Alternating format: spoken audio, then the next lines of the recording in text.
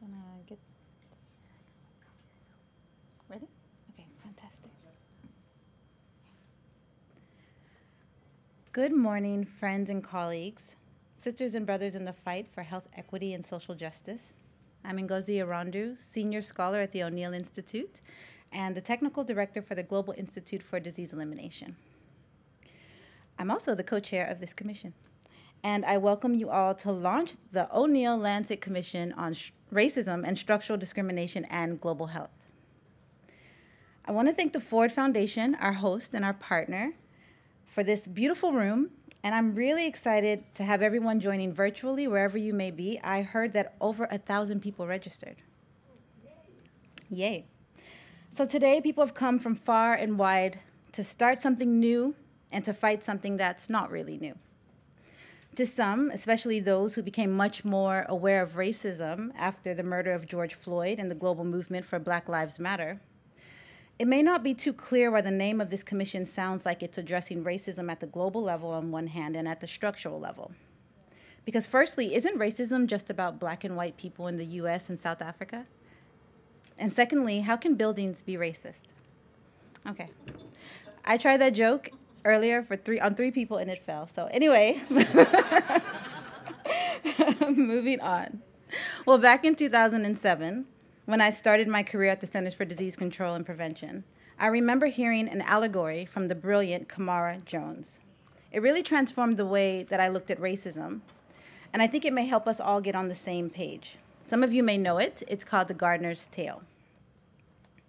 So there was a gardener who had 2 flower pots. In one pot, she filled it with rich and nutrient-dense soil. And in the other pot, she put rocky and weak soil in it. She has 2 types of flower seeds, one that produces red flowers and the other that produces pink flowers. But she prefers red flowers over pink flowers. So she plants the red flower seeds in the flower box with the rich soil and the pink seeds in the flower box with the rocky soil. Of course, the red flowers thrive and they flourish.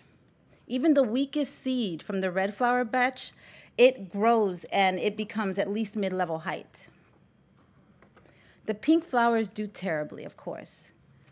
In the rocky soil, they're scrawny and they're weak, and even the strongest seed barely makes mid-height. Year after year, generation after generation, the flowers keep producing and continue to get similar results.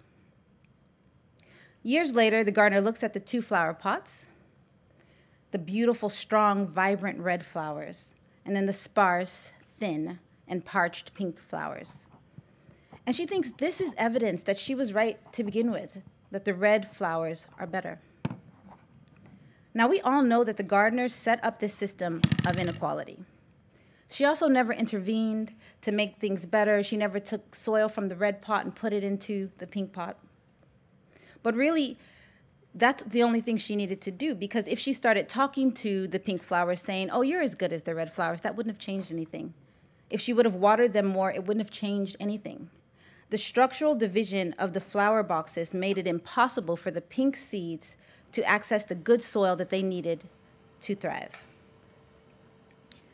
Now, COVID-19 showed that existing racist and discriminatory structures of society is what led to large proportions of sickness and death in non-dominant group populations.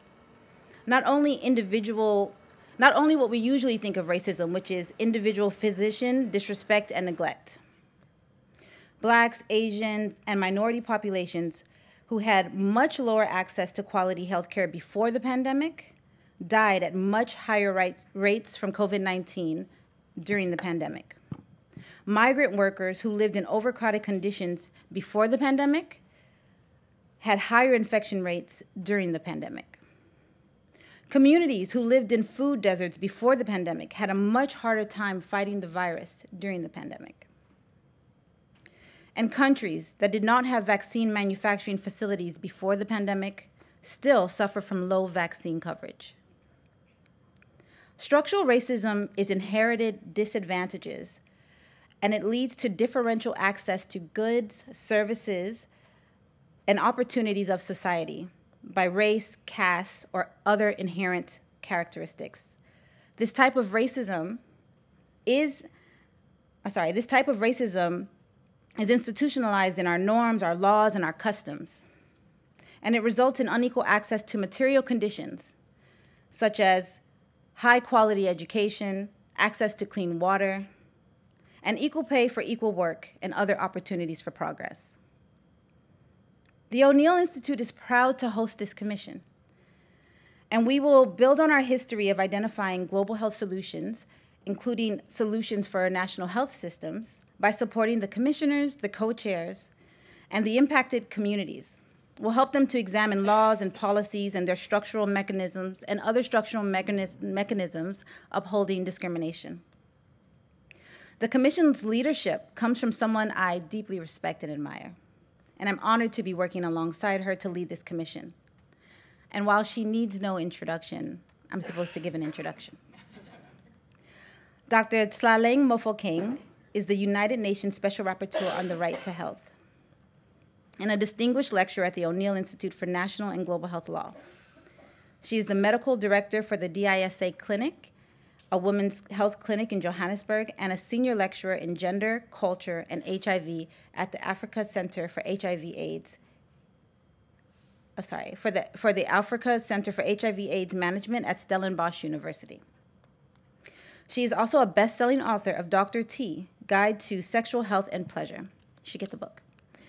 And she is the chair of our commission. Please join me in welcoming Dr. T.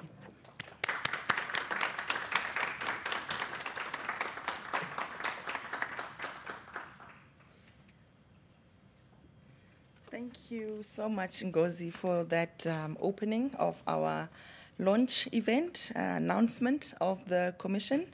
And thank you to all of you for being in the room.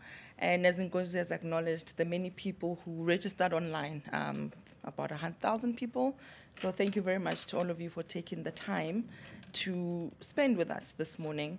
I want to start off by also acknowledging the fact that I stand here today as a person who embodies much of the prejudices and the discrimination that racism and structural discrimination enables. And so a lot of my work, whether as a medical student, as a junior doctor back in the Western mining towns of Johannesburg, or now as the UN Special Rapporteur on the Right to Health, is informed by that reality of being an 8-year-old living in apartheid South Africa who had to learn how to throw stones at a police armored vehicle. Nothing about that story is normal, and yet so much of it is normalized. And I am yet, personally, to deal with some of the trauma that is still underlying.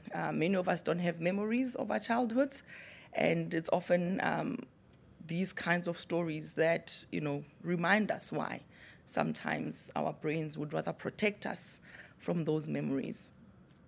And so I bring that personal story to the work that I do every day, and I bring that as well to the work I do at O'Neill Institute as a distinguished lecturer and definitely as the Special Rapporteur on the Right to Health. When I assumed my tenure during COVID, which was a very odd time to be appointed the Special Rapporteur on the Right to Health amidst the pandemic, I was very clear to the Council that I will be taking an anti-racist, anti-coloniality frameworks to my analysis, but also very clear as well in my approach to using intersectionality in the true sense that Kimberly Crenshaw meant, not the gentrified version of intersectionality, to actually lead us to substantive equality. And I believe that with substantive equality, we can get the global health outcomes we so desire of non-discrimination, equality, and systems of health protections that so many people desire. But in the context of racism, we know that a lot of people's dignity is eroded. My 8-year-old self's dignity was eroded, having to go through the things that I went through. And this commission, the work that supports the commission, will ultimately be in service of creating a life that's conducive for living in dignity.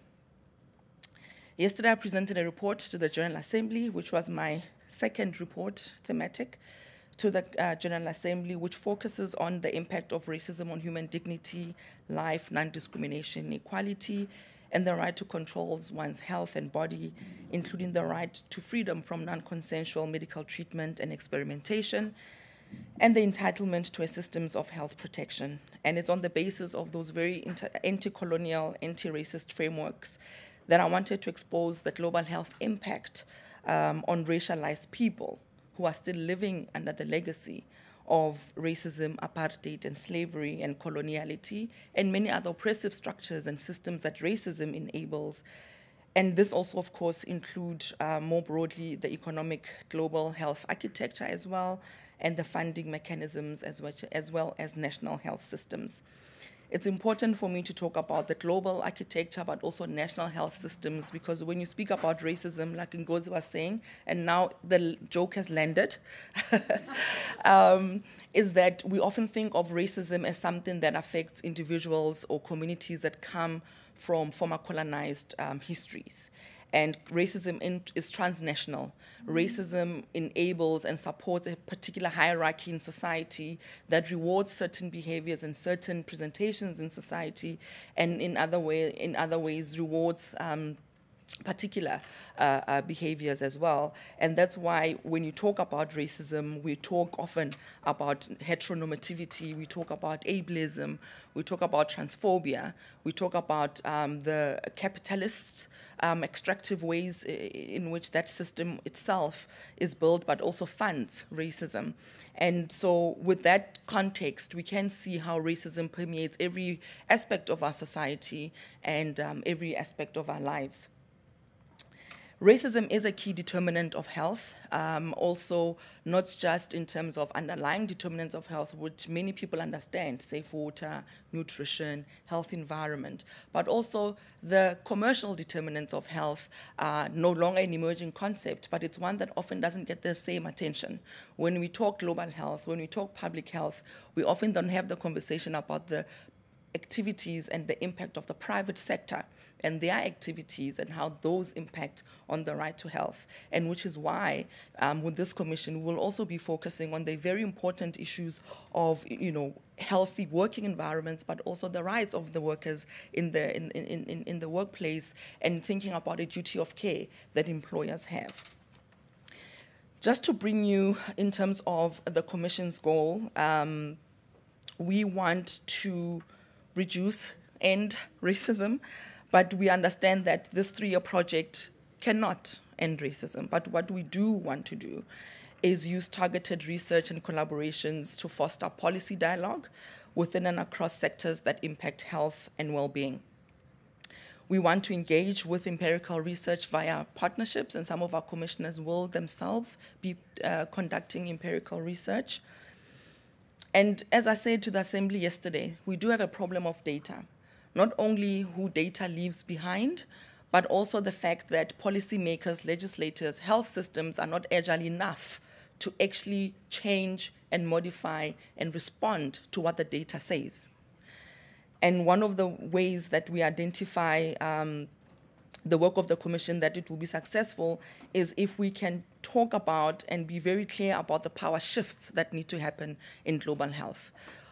As you have probably noticed, or maybe not, I haven't used the word decolonization. And that has been on purpose because decolonization requires us, all of us as individuals, to come with humility to this work that I often don't think is there. And this commission seeks to change that in not who leads the commission, but also who the commissioners are, who themselves are people who are experiencing multiple compounding impacts of racism and structural discrimination on a daily basis, both personal and on a professional level. And it's that humility that we take up this work of the commission. I did say it's a 3-year project, and one of the maybe 4 good goals that I can share with you is that we want to describe the current knowledge. We know people have worked on racism. We are not the first, but we are the first to be convened in this manner. And we want to then talk about the effects of racism and the intersecting structural inequalities on health on a global context, but also the transnational context. Of course, we will be looking at existing research, like I said. Through our commissioners, we aim to do site visits and focused visits. We will also have expert groups who support our work in the mission of looking and reviewing existing data, but also making particular comments about what data isn't there, who is being left behind, but ultimately who's being pushed behind. Because we know if there's no data, policymakers want data, and if there is no data, someone is missing, they will not find themselves in policy, they will not find themselves in budgetary considerations, and therefore the law, the policy pushes people behind. We want to inspire new questions and new solutions about racism in health by also identifying new data. We want to also use this in our dissemination and communications plan with the aim of developing and sharing knowledge. A lot of what is also missing, I find, is that we don't have enough of knowledge sharing. Our commission seeks to be very open in its process, and not only with the ultimate outcome of a Lancet report, but we aim to take all the stakeholders with us along the way. We want to define and explore policies and activities that create power shifts that lead to more equitable outcomes. This is important for us to understand where power lies within ourselves as commissioners, as co-chair. We want this and we demand this of our partners as well, who are part of the commission, and we demand a power shift and analysis of how power moves through the global health architecture on a regional level, national, and ultimately in communities, with the aim of supporting and identifying the work that we know many communities are already doing, but because they don't have the power, their voices are often not heard, their practices, their knowledge production is often minimized and demonized, even if you think about African health systems or even indigenous health. And finally, we want to amplify our findings and recommendations absolutely with the global health world sector, our colleagues, and national policy spaces, which is really good for us. Of course, I am still the UN Special Rapporteur, and it gives me great hope to know that even my own work during my tenure will find expression and find life outside of the UN. I think I grew up as a child, I told you earlier on, in apartheid South Africa, but I was a teenager in a democratic South Africa. And so even my own relationship with international global health institutions shifts and changes through time. And power for me right now looks a particular way, and I'm hoping to use the leverage that I have and the access that I have to ensure that ultimately we create a world and a society that is truly enabling and supportive of all people everywhere to live a life of dignity. And I hope you can join us and support this work. And like I said, we are going to have a very open commission in terms of our process, and that you can all come along and support the ultimate goal of ending racism, but absolutely restoration of dignity. Thank you so much.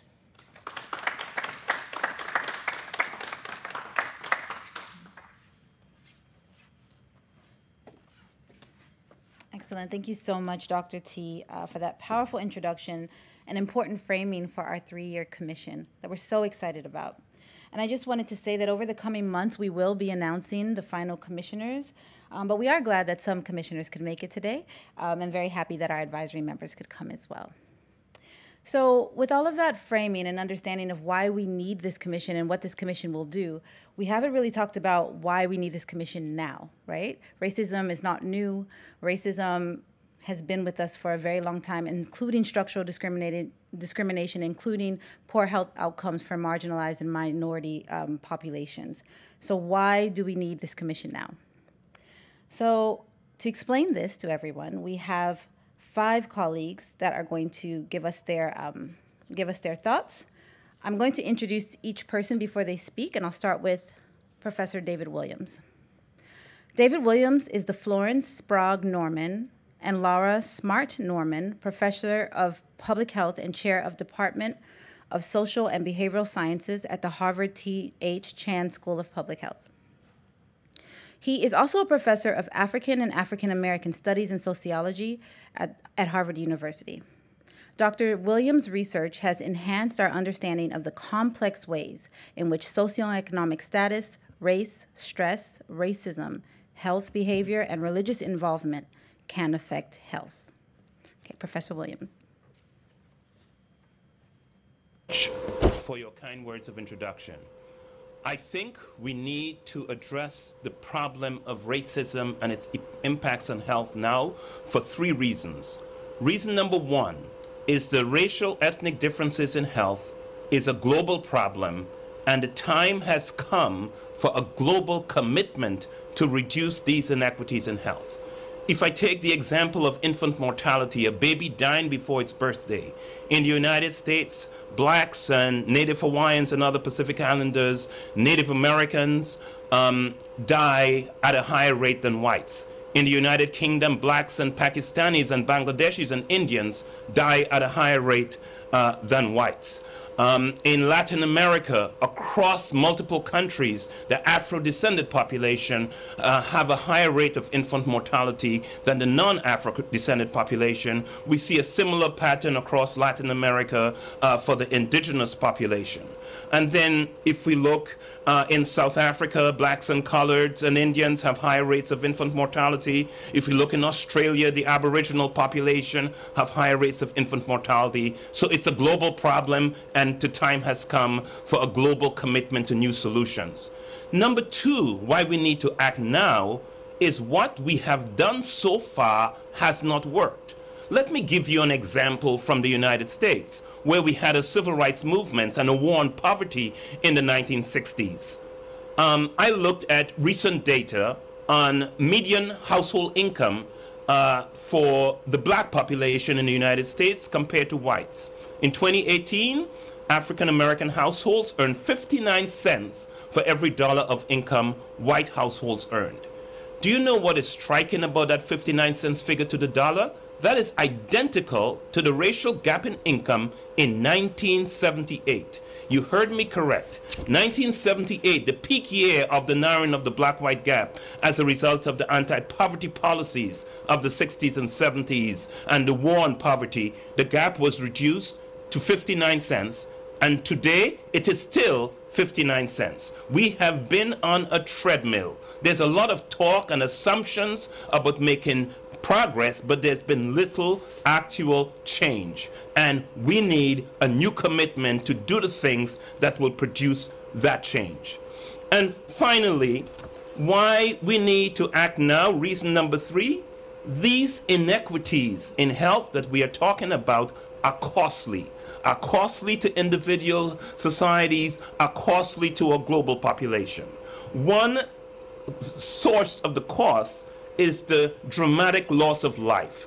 In the United States context, racial inequities in health for the African American population means that 200 black people die prematurely every single day that wouldn't die if there weren't racial inequities in health.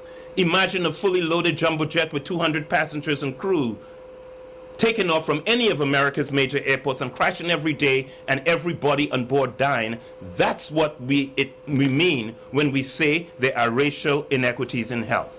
In addition to the loss of life, there's also the economic cost, the enormous lost productivity in the most important area of life when people are making contributions to the economy. So we have to do something about these ongoing problems, and the time is now.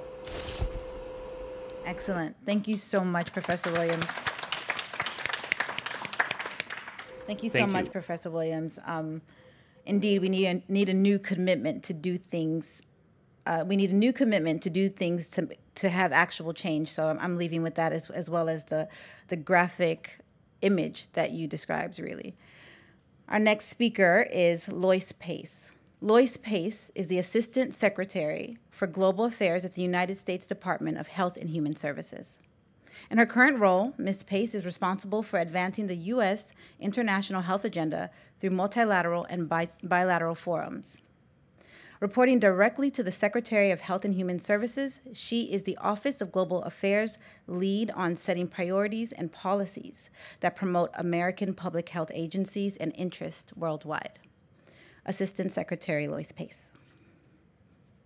Thank you very much, Dr. Rundu, and I want to thank you and Dr. T both for bringing us here today. It's truly an honor and privilege, and I really take to heart what Dr. T was saying about being a product of the prejudices that we face and that this commission is setting out to resolve, but also acknowledging that, at least in my case, I'm also a product of privilege, and holding both is going to be very important, at least for me, I know, moving forward. It's a conversation I think that we can have even more within our government, and obviously with all of you.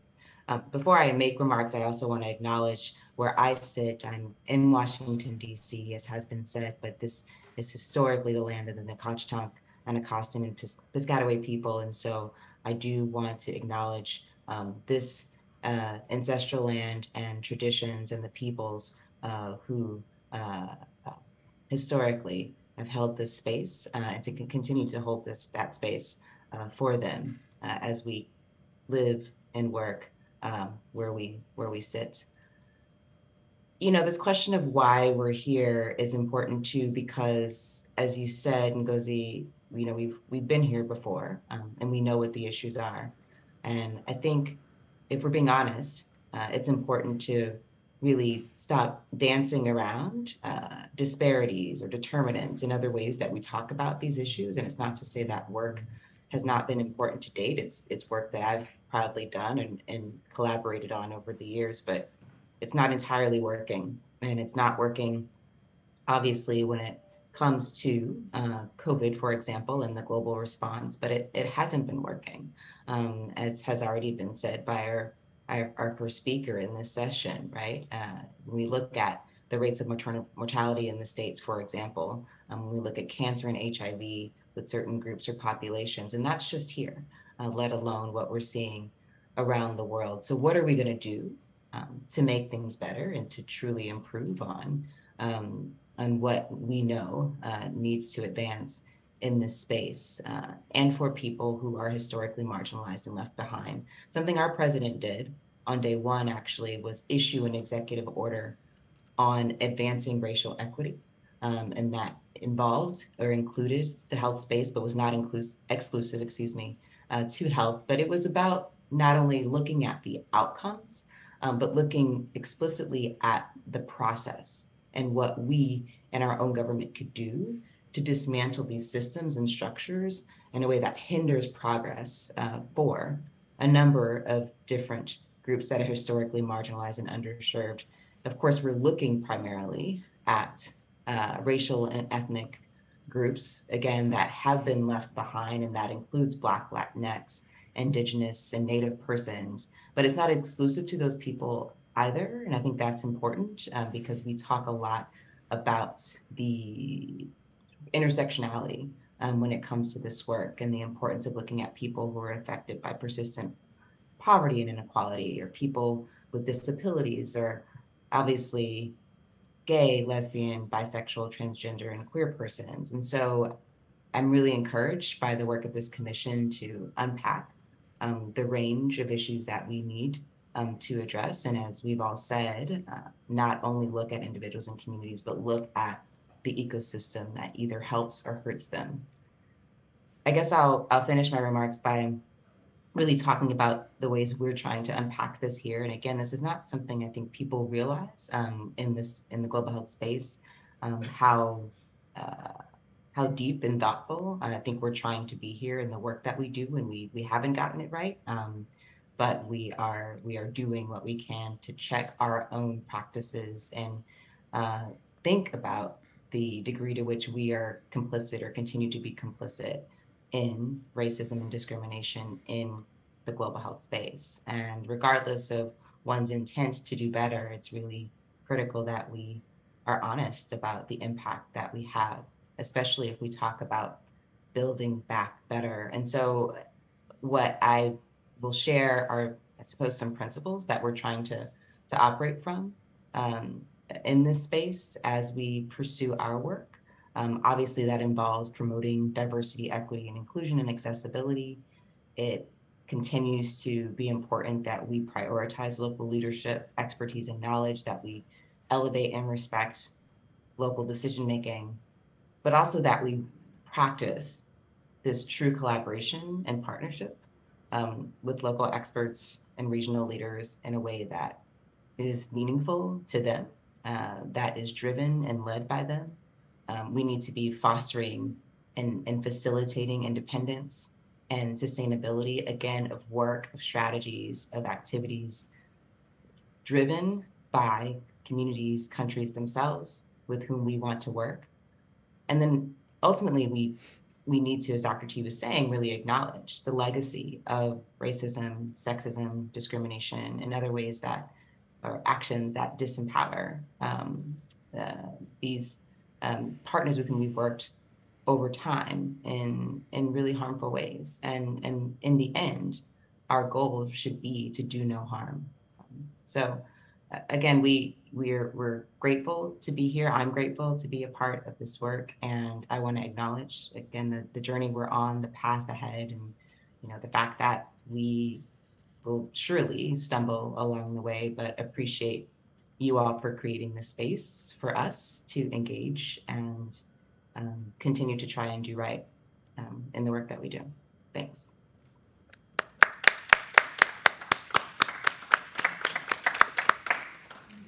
Thank you so much, Assistant Secretary Pace. I'm really appreciative of your reflection on just how you can hold privilege and hold oppression as well, right? Like, we all exist in these intersectional realities, and I think it's important for us all to acknowledge that. Thank you. So our next speaker is Kumanan Rasanathan. He is the unit head for equity and health at the World Health Organization in Geneva. He's a public health physician and with 20 years of experience in health and related sectors, and previously worked in the area of health systems and maternal and child health for WHO Cambodia. Dr. Rasanathan. Thanks so much, Dr. Arondu and Dr. Tlaleng, for the invitation to speak today. To answer the question, why now? I'm not sure I can answer it better than Dr. Tlaleng's statement earlier, and also her barnstorming presentation to the United Nations General Assembly yesterday. But I'll try, and also really strongly agree with many of the statements already from our colleagues. From our perspective, social injustice continues to kill on a grand scale, driving persisting health inequities because of those gross inequities, of course, that we call often the social determinants, although that can seem as jargon. So at WHO, we've been reflecting on why haven't we made the progress we hoped for after the clear prescription of another commission, the Commission on Social Determinants of Health, that WHO organized and released its findings in 2008. And it was quite clear. It said you had to improve daily living conditions. You had to tackle the inequitable distribution of power, money, and resources, and you had to monitor the issue of inequity and monitor the impact of solutions. And whilst there's been progress as we prepare to release a new WHO report on this issue next year, and we've been doing the analysis, it's clear that in many places we haven't seen the progress we'd like. In many places we've stagnated, and in some places things have even got worse.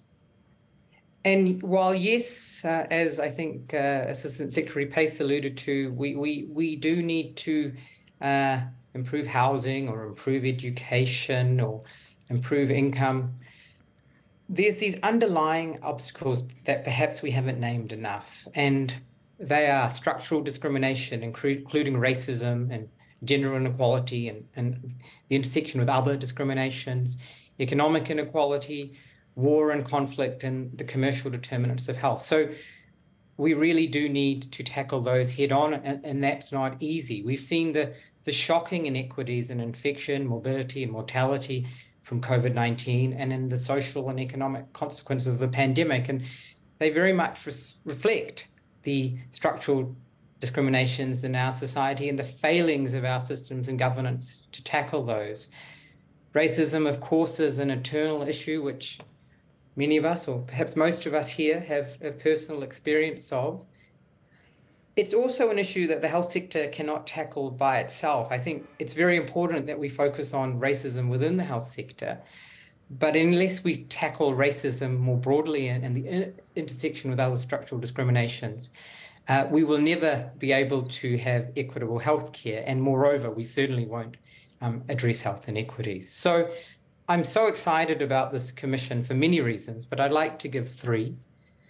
Firstly, that it's taking a structural approach unashamedly. It's focusing on the intersection of these structural discriminations and the intersection of structural discrimination with economics and history. And as I think we've heard, I mean, interpersonal racism is so important. And again, just to respect the contributions of Professor Kamara Jones here, but perhaps interpersonal racism gets disproportionate focus compared to institutional racism or internalized racism or structural racism.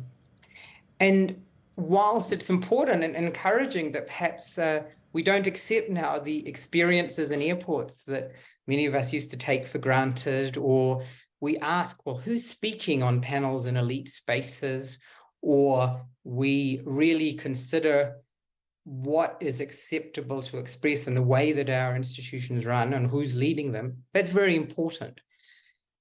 But it's not either or, but it does pale a little bit in comparison to the things that Professor Williams was talking about, these wealth gaps that just haven't moved, that are rooted in historical and ongoing oppressions and discrimination. It pales in comparison to the alienation of land and the destructions of the economic base that Indigenous peoples have suffered and continue to suffer. It pales in comparison to the oppressions that some communities face within countries just because of their religious or their ethnic identity. It pales in comparison to mass incarceration. So it's really encouraging that the Commission will look at the structural focus and really also this acknowledgement that structural discrimination is universal. So yes, of course, the Commission will look at the ongoing legacy of colonialism and look at racism in Europe and North America and Oceania, but I'm sure it'll also have the courage to look at structural discrimination all over the world. I mean, many of us know well that structural discrimination also occurs between peoples of colour. Secondly, I'm excited that the Commission will shine a lens onto the structural discrimination of global health itself. And I think this is timely and overdue. And whilst global health and its practice, and I know this well, reflects the power relations of the world, and perhaps the way global health is practiced isn't the most important aspect of structural discrimination in the world, global health, all our principles, our rhetoric, our constitutions are animated by equity and human rights. And so we should be leading on this rather than falling short. And where we fall short, we need to be called to account and we need to do something about it and do much more. So I'm sure the Commission will really help in this regard. And then finally, I'm excited that the Commission is really going to focus on concrete solutions, policies and actions, because we know that structural discrimination cannot be solved by so-called awareness or diversity, equity and inclusion courses, or even naming and shaming by itself. It requires struggle, social movements, that dialogue, that humility that Dr. Tlaleng talked about, and willing partners. And it takes time and sustained commitment. So I'm looking forward to bold, unflinching proposals on what we need to do, allied to insights on how these can be implemented in our current, sadly, very challenging political economy, because that's very much what we need. So I'm wishing Drs. Tlaleng and Arondu all the very best, and to all the commissioners for this very important and challenging endeavour, and looking forward to helping as I can. Thanks so much.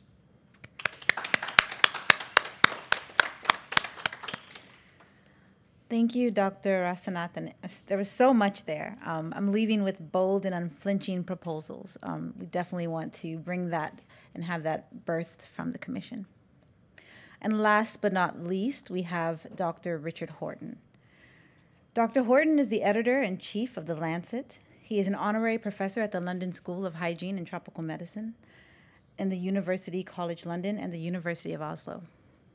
He now works to develop the idea of planetary health, the health of human civilizations and the ecosystems on which they depend. Dr. Horton. Well, thank you very much indeed, Ngozi. And first of all, let me just say it's great to be partnering once again with the O'Neill Institute. Our very first commission together was on the legal determinants of health, which we published in 2019, led by Larry Gostin and a great team from Georgetown.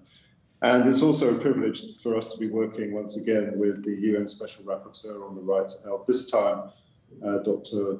Mofokeng. So thank you very much for the opportunity to renew these partnerships and build something even more ambitious than in the past. Now, the question you posed is why this commission now? So let me try and answer that from a specifically Lancet perspective. Although there were changes happening slowly in some domains, and as we've heard from Professor Williams, not in others, something quite seismic took place with the murder of George Floyd on May the 25th, 2020. The global, and it was a global shock of that televised brutal act of violence triggered a really worldwide response. It was a dividing line, I think, in modern history. There was a recognition then, widespread recognition, that racism was embedded at the very core of Western societies and within their institutions. And the impact of this moment did not exclude my world, our world of science, medicine, and global health. Our institutions slowly began to look at their own pasts and their current practices. The idea of decolonization moved more into the mainstream of curricula and policy, and racism as a determinant of health began to be taken more seriously. It's also fair to say that there has been a violent conservative backlash against this reappraisal of some of the most fundamental assumptions about the organization of our societies. So when Ngozi and your team first approached us about the idea of this commission, we really immediately seized on the opportunity for such a partnership. Because if I take a parochial United Kingdom perspective for a moment, the truth is that the entire basis of modern medicine, public health, global health in my country is traceable to the trade in African slaves that my country exploited through the 16th to the 19th centuries. And it was the vast profits of the African slave trade that paid for, financed the industrial, scientific, and medical revolutions of the 19th century. That is a history that we have completely erased from our memory. We've written a mythic, Whiggish history of science and medicine that has papered over the reality of that past. And it's a history that we need to restore. We need to study it, we need to understand it, and we need to respond to it. We need to pay reparations to it. As Eric Williams wrote in his 1944 book, Capitalism and Slavery, that was recently republished as a Penguin Modern Classic, slavery was not born of racism, rather racism was a consequence of slavery. And if that is so, then the racism we see in our society today has a direct historical line to that African slave trade. So this commission, I hope, will begin to explore some of these historical themes and their impact and meaning in the way we construct our institutions, our society today. Let me also mention that on December the 10th this year, Human Rights Day, the Lancet will be publishing a theme issue on racism in science, medicine, and global health. And this theme will be an important part of our 200th anniversary year next year, 2023. And this is why it's really important to us, because the Lancet was first published in 1823. And that means that the Lancet was founded as part of Britain's colonial movement. We were part of our colonial history. We were indeed founded as a colonial journal. And in many ways, global health today has been reinvented as a neo-colonial enterprise. I wrote earlier this year about the myth of decolonization, that it's too comfortable to think that we can decolonize our curricula, decolonize our institutions, decolonize our politics, because no sooner have we so-called decolonized one area of our life, it becomes recolonized by different power imbalances, different power inequities. Colonization is an ongoing project. It's taking place all the time. And as Kumanen said, it's not a struggle that ends, it's a struggle that needs to continue. So I hope that we can connect the past to the present to think about how we can take those analyses, those meanings, those interpretations to fashion a politics for the future. I very much welcome the launch of this commission and our partnership together.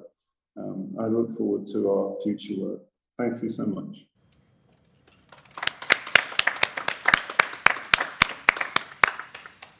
Thank you so much, Dr. Horton. We're excited to partner with Lancet in this endeavor, and also really appreciative of the reflection of the Lancet and its complicity, its participation in coloniality. I think, like you said, George Floyd murder, it really did expose kind of this dividing line and this truth that racism is embedded in so many existing institutions.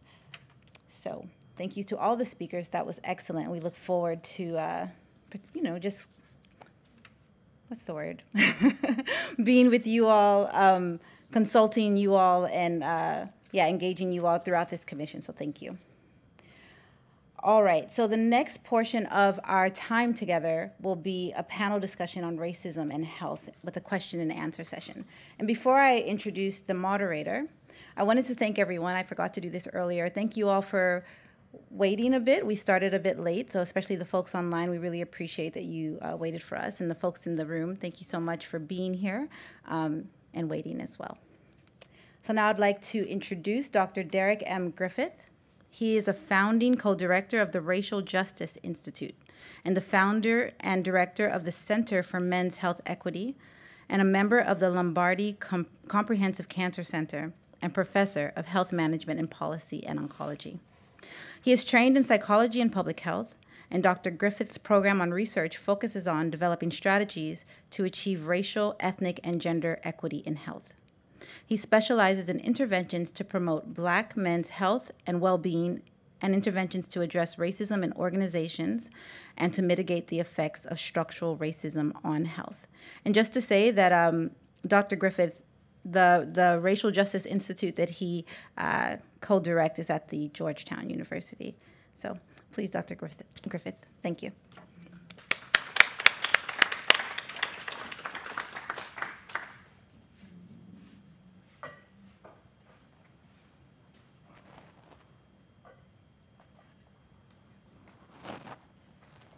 So if I could invite my co-panelists up, and I'll introduce them once they're here.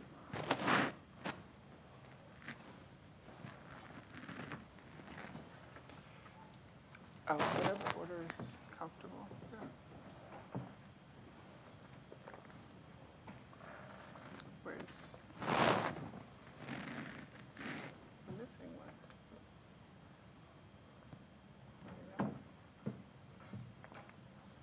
Oh. Oh, okay. Okay, thank you. Good morning, and thank you again for this opportunity to be with you today. It truly is a pleasure and a delight. Let me begin. My task today is really going to be threefold, just to make sure that, of course, I introduce the panelists, to get their reflections and thoughts about sort of where we're going and what we're doing, and then to field questions and organize questions as we go forward. So let me begin by introducing our panelists. So closest to me to my left, we have Dr. Catherine Burns, an associate professor of medical history at the University of Witwatersrand in South Africa. Next to her is Atiya Waris, the UN independent expert on foreign debt and other international financial obligations. She's also the first female director of research and enterprise in the University of Nairobi. We've, of course, met Dr. T already. And then last, certainly but not least, Shamindra Warwardana. Did I do that right? Okay. Shamindra Warwardana, a human rights activist with a strong intersectional focus, so definitely a writer, political and international affairs analyst, academic, and educator. So we have quite a distinguished panel, so thank you all for joining us. So one of the things I wanted to start with is we've talked a lot, and you've heard a lot about in the questions and the prompts that we've seen in the panelists thus far, in the presentations thus far. And that is mostly focused on why and what has happened before. So actually, the first question I want to ask is, what is your vision for where we need to go?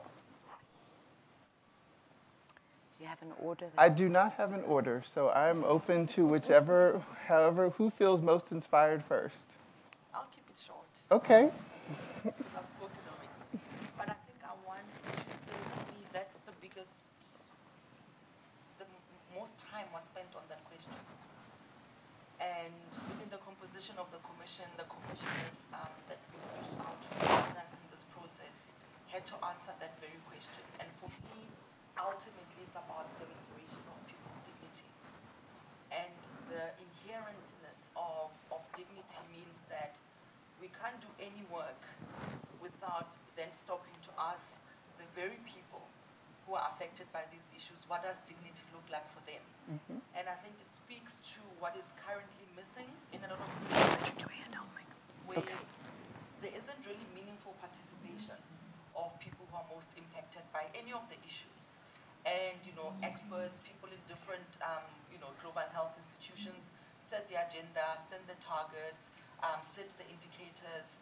And the frustration I had as a medical doctor is that I was chasing data and indicators. I had no idea what they meant, where they fit, and they were completely opposite to the needs of the community that I'm seeing every single day. Mm-hmm. And so it's about that entire experience for me, but at the center of it is restoration of people's dignity. And you can't tell me what dignity looks like for me as a 40-year-old black woman from South Africa.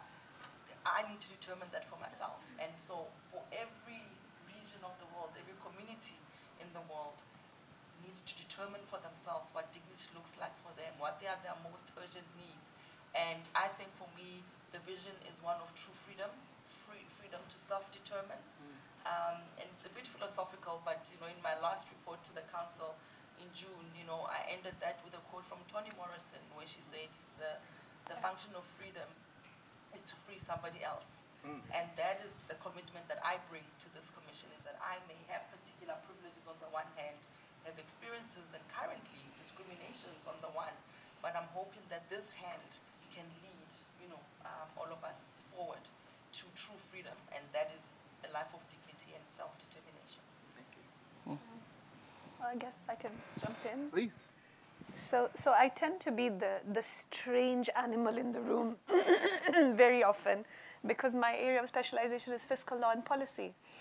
And for the longest time ever, everyone thought I was a little bit crazy when I would talk about the fact that there needs to be a connection between the resources and the rights.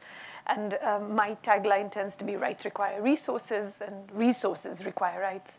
Sorry. But I've been particularly struck because over the past almost 10 years of working around, almost dancing around health financing issues, I see so many power dynamics at global levels, at regional levels, and then even down at community levels. There's power dynamics around control of the resources, on the allocation of the resources. There's been so many discussions around issues of participatory budgeting. And there's one that specifically struck me because in Brazil, there was a decision by a community to spend money on putting pollution control on a private factory because of their quality of health and their quality of life. And when you speak to the members of parliament in those very same spaces, it would never have occurred to them to spend money in those spaces. So there you have this micro granular approach to what finance should look like. And then when you look at national levels and regional or continental levels, and then up into the global levels, you see the very same challenges are presenting themselves over and over again. And I was struck by the discussion on the history of the Lancet, because 100 years ago, 4 economists decided to split the financing issue from the rights issue. And that's how we have the Universal Declaration. We now have the different conventions. And 100 years later, myself and a group of other special rapporteurs, we wrote a letter to the OECD as well as the G30, and we said, well, why are you not taking on a human rights approach in your fiscal spaces? And for me, this is the problem, that we've embedded and we've put into the structure, deliberately or accidentally, these separations between the two spaces, and now we're in this huge struggle to push them back together. Sometimes it feels like that pressure ball, right? That keeps pushing you back over and over again. And I like an Ethiopian proverb, at which point I will stop. There's a wonderful Ethiopian proverb that says that you only look down the well when the water's running dry. And sometimes I think a lot of these structural discriminations are bypassing us because the water's not yet run quite dry, but I think we're getting pretty close to the bottom, and I think it's time to open up a lot of the spaces, both on the fiscal side as well as the health side, in trying to push the ball a bit closer. Thanks. Thank you. So before I take the next question, I think the only friendly amendment I would make to your comment is the water isn't run dry for certain people, but it definitely is run dry for others. Yes. Yes, but yes. Others, thoughts?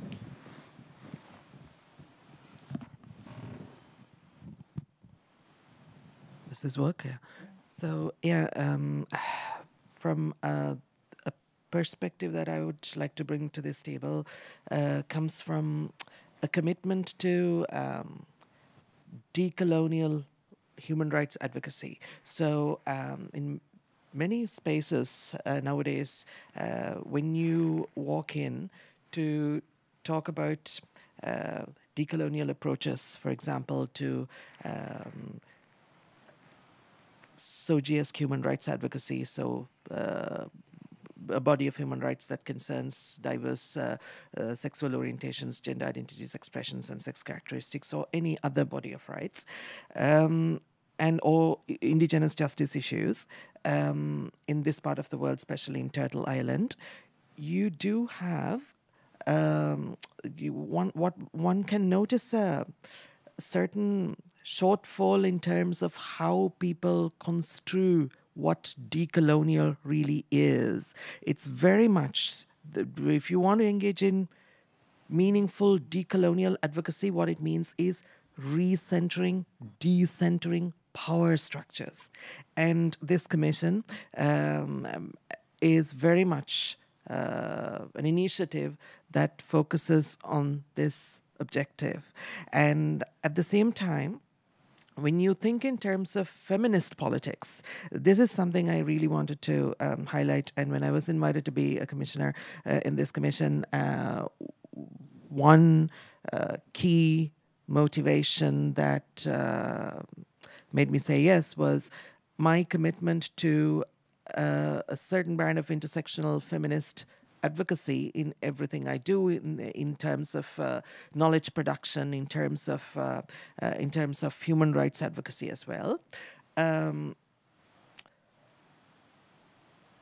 Intersectional feminist perspectives when it comes to the provision of healthcare, when it comes to meaningful human rights advocacy, require a great deal of, I would say, commitment in terms of delving into inequalities like structural and I would say systemic, that's the word I was looking for, systemic inequalities. So when you think of gynecology as a profession, for example, right? It's a body of knowledge that was built originally on the oppression of Black women, right? So the historical legacies of this very, the racially discriminatory, racial discrimination in the medical profession, and also the intersections between racial and gender-based discrimination in the medical profession continue to persist. So when we say there is gynecological violence practiced on women seeking asylum or women from marginalized backgrounds, on indigenous women in the territories, in the indigenous territories where I live, in the northerly parts of Turtle Island. There's this case of Miss Joyce Eshakan, who was an indigenous woman from the Kanawake Mohawk territories known as Montreal, was subjected to blatant discrimination in a hospital. And the only exception, the only thing Joyce Eshakan did that other indigenous women who face these things on a daily basis, what they did not do, what she did was she live streamed it on Facebook, minutes before she passed away. So, I mean, this kind of discrimination have a long historical backdrop. So this commission is well placed to delve into these realities and raise awareness on these matters, and to explore ways in which public policy, philanthropic funding, and explore ways in which the powers that be could be led in a progressive direction when it comes to healthcare provisioning. So this is the perspective in which I understand, for example, trans human rights, trans health. The level of difficulty in terms of accessing quality healthcare and the challenges we face in terms of many forms of backlash have very strong historical antecedents. So we need to, there is a body of work that needs to be done on in terms of answering what does it mean to engage in decolonial feminist approaches to healthcare provisioning, or what does it mean to engage in decolonial feminist approaches to human rights advocacy. All of these things are interlinked. So exploring those linkages and exploring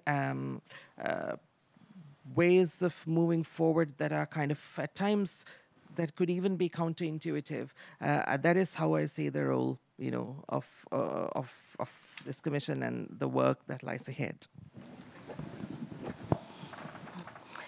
Thank you so much. It's good for the historian to come last, and the baton is passed from each of your comments, which are so rich. As many of you know, in the 17th century, a book written in English moved around the world very rapidly, particularly in West Africa, in the Caribbean, and in the Americas. And its name was Pilgrim's Progress. And it was an allegory strongly connected to the Judeo-Christian tradition. And its movement around the world, historians have shown, in multiple languages and versions, was actually on the back of the Atlantic slave trade and also the movement of people around the Indian Ocean. And the allegory in it was a story of a person who faces unbelievable, almost non-endurable challenges, but who overcomes them because of the strong religious relationship between that person and God, a monotheistic God. And the claim of that book is that every human soul is in that kind of adventure, and that good works and extreme hard labor and faith will overcome. So many human beings across the world, whether they are part of the Christian or Judaic traditions or other monotheistic religions or not, have been persuaded of that view of change, that this conversion is within the individual and that glory awaits in the afterlife. Well, one of the famous historians of the United Kingdom, also in the Eric Williams tradition referred to earlier, a Marxist historian of social history called Roy Porter, and his then spouse Dorothy, they wrote a very interesting book in the 1980s, which is not read very widely, unlike Pilgrim's Progress, by Bunyan. It's called The Patient's Progress. And it's about the history of the concept of a patient and how that word became coined in English from the Latin and has also become part of global language with the dominance also of the Anglo tradition. To be a patient is to be a supplicant. It is to wait, to be in the waiting room of history, to be waiting for the cure, waiting for the doctor to arrive, waiting in the queue.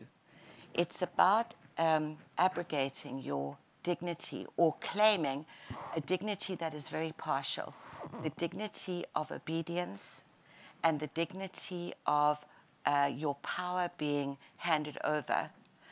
A dramaturgy is expected in the waiting room. Your progress is dependent on another person's energy and on a system's energy towards you.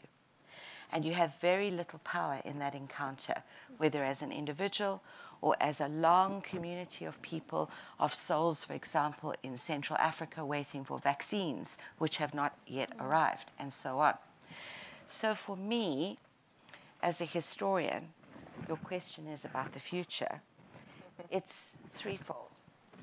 First of all, very, very difficult for people with enormous amounts of expertise, which have come to them through hard labor, to acknowledge the roots of their understanding of science and of biology and of human anatomy and of best evidence-based medicine, that the roots of this are contaminated, complex, and multi-layered, and that power has to be shared, including power from knowledge that has been hard-won. When I arrived at Johns Hopkins to study the history of medicine and began to ask questions about the history of medicine at that university in 1986 on a Fulbright scholarship, I was told that I had come with a struggle mentality from a country that was on the brink of massive change, and that Johannesburg was not Baltimore, and I needed to not bring those questions to that space. Johns Hopkins is in a very different space now, some 25 years later. And the questions from Nairobi and Johannesburg and New Delhi and cities such as Sao Paulo need to be asked in New York and in Washington, D.C., and in Baltimore and in Seattle. So there is a topsy-turvy set of questions happening on the global stage. And why youngsters in Nairobi and Johannesburg took up the cause of the murder of an individual that the whole world was electrified by is because they recognize the South in the North, and they recognize the North in the South. So the first thing is this very difficult project of examining why certain forms of power knowledge have gained the ascendancy they have. Is it because of their brilliance, their prescience, their insight, or is it for that plus other reasons? What is the prescience and the brilliance and the insight of the knowledge power that has come from struggle in other parts of the world? And so, in a way, the second part is not to be patient, to be impatient, to demand change, to examine the agency that exists in people who have a certain kind of relationship to dominant discourses, and to try and reconfigure forms of respect, which is where dignity is rooted.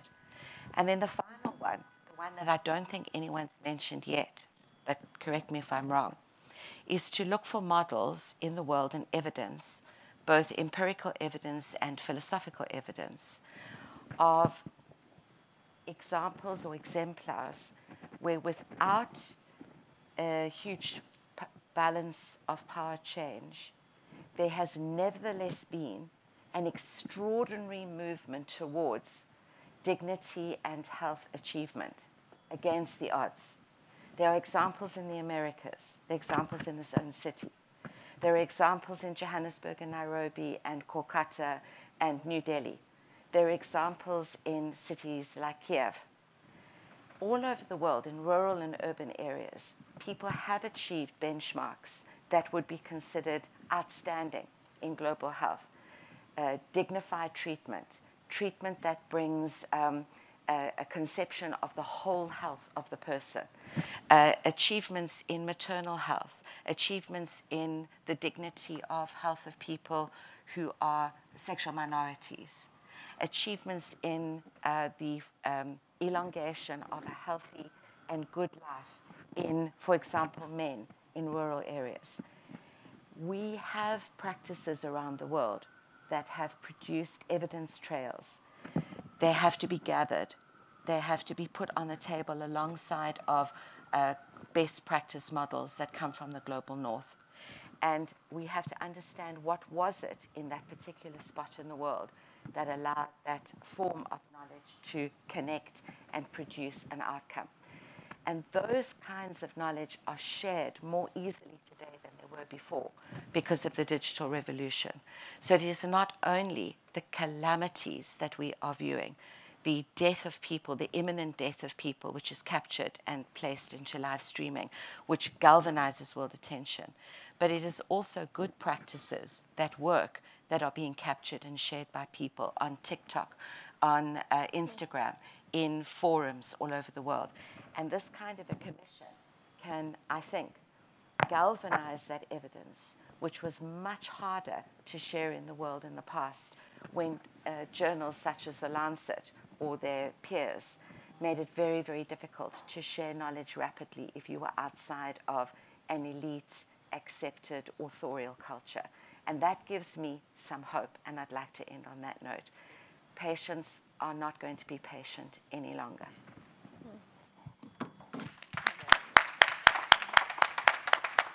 Derek, can I add something quick? Of course. So Catherine was my professor at medical school, second day of orientation week. So imagine how lucky I was then to be able to listen to that, but like a full circle moment right now. But literally, I think it's important that we are not just all these people. We come from a community and we come from other people, right? And I hope that this commission, in terms of the vision you were talking to, can also pass the baton, can also bring community to others as well. And I just thought I'd have to say that because, yeah, I wasn't sophisticated then in all this language. And she affirmed my experiences of a racist South Africa and what was happening to my body, but also the bodies of my people as well.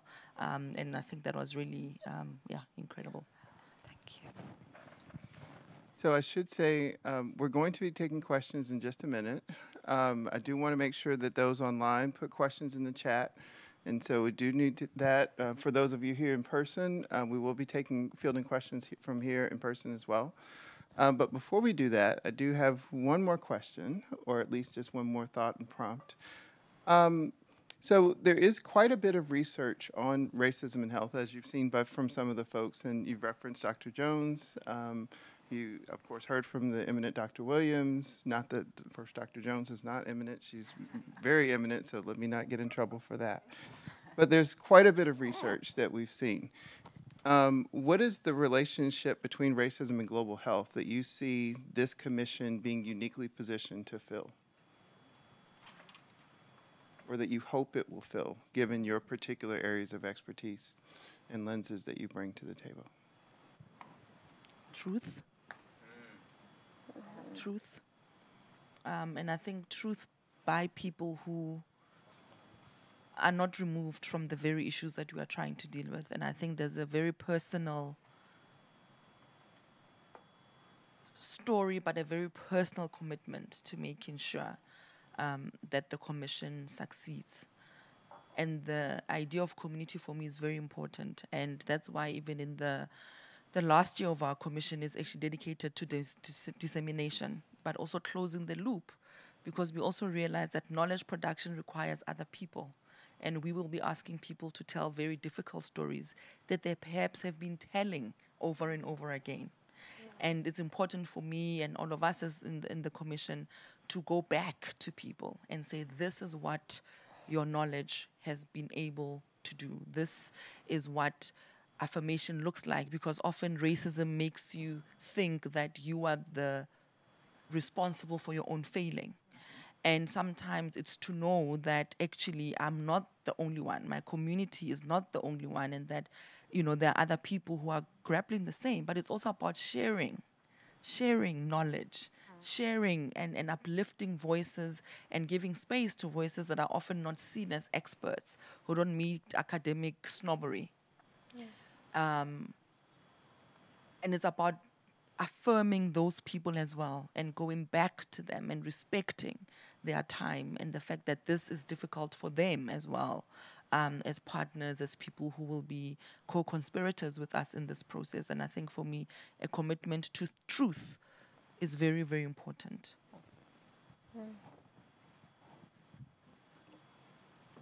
Okay, you're all looking at me, so it's a predetermined order. For me, it's about the lines of knowledge, and it's the effects and impacts of decision making. And when you look at issues, especially from a financial perspective, one doesn't necessarily see the discrimination or the racism in that whole process. And for me, that is probably the most important evidence-based discussion or conversation I want to see highlighted.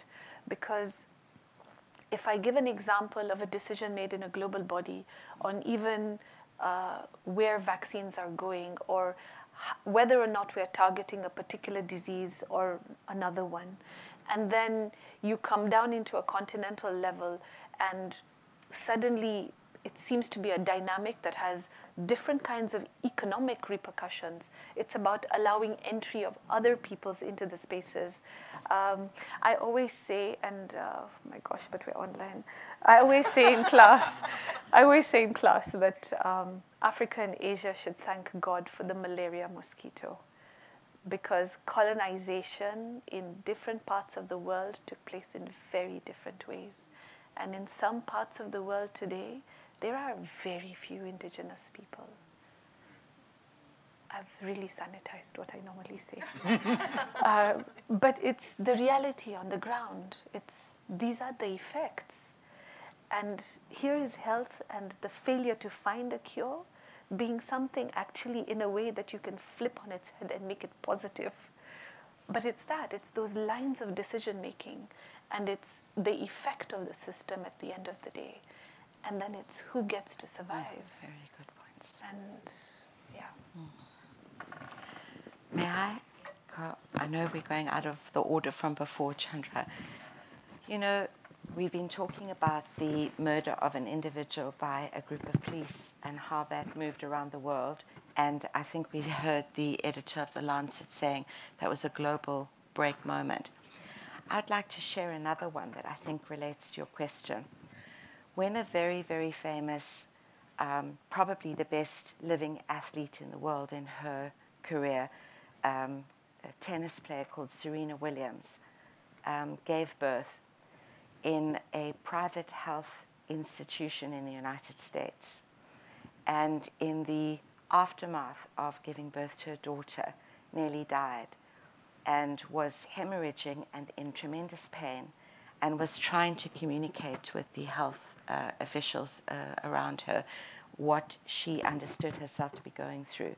And from what I've read from her own words, published in the New York Times, and also the people that she has communicated with subsequently who've published their work, including Professor Washington, who has written a powerful book about apartheid and health in the US.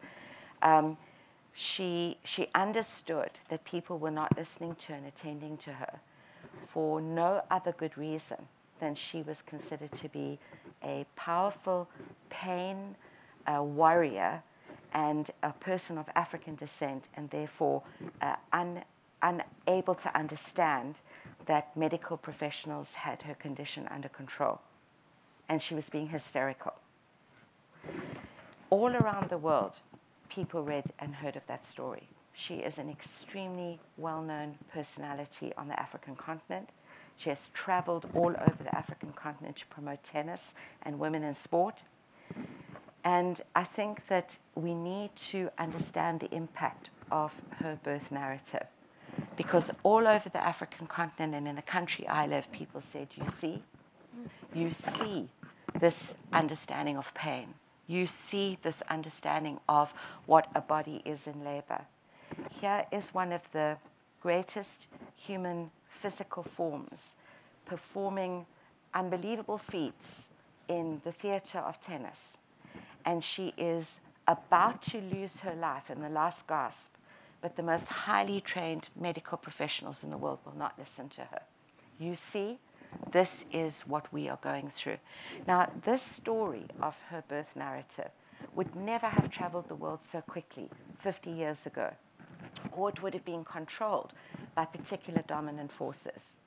but this energized young nurses trainees, young doctors in training, all over the continent that I live on. And I see it was shared across the globe.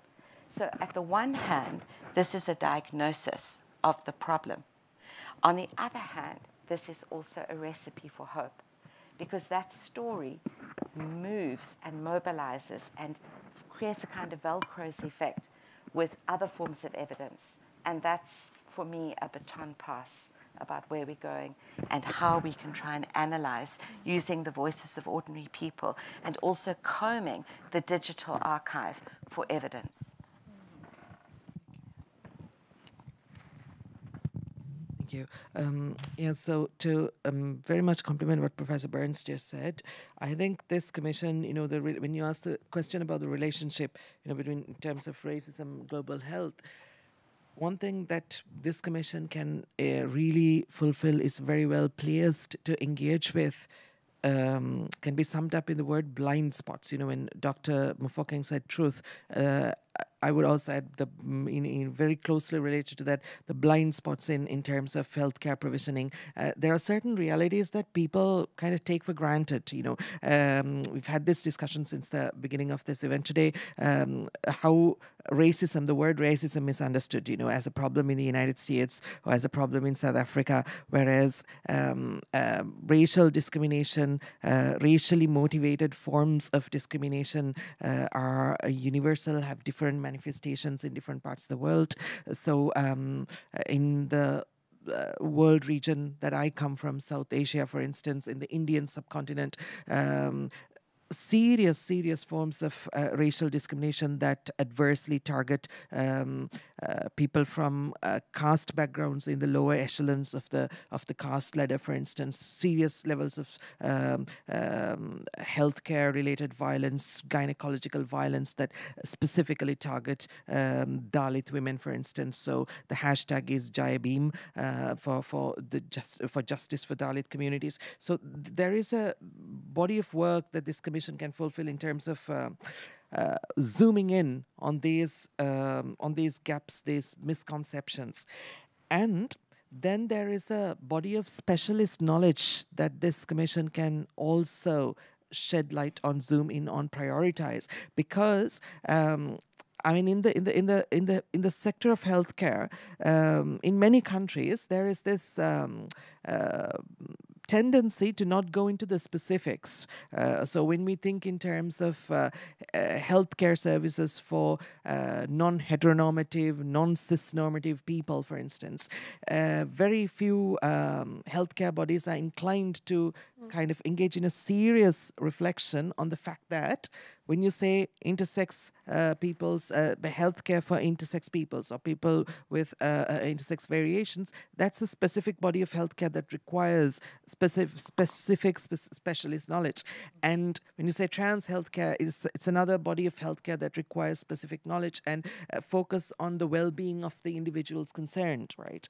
But that's not the way in which many healthcare systems work, and those disparities this commission can shed light upon. My final point here is that, most importantly, this commission is, I would say, very well placed to engage in a conversation about what I would call intersectional injustices in the sector of healthcare provisioning. So when you say intersectional justice, you're talking about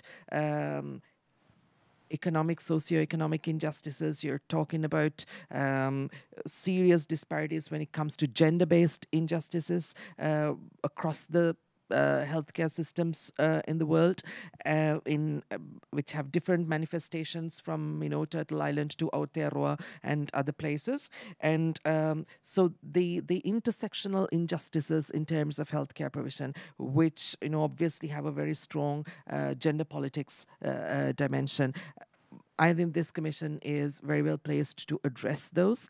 And one last final point is that addressing those intersectional injustices means really saving lives and saving the next generation.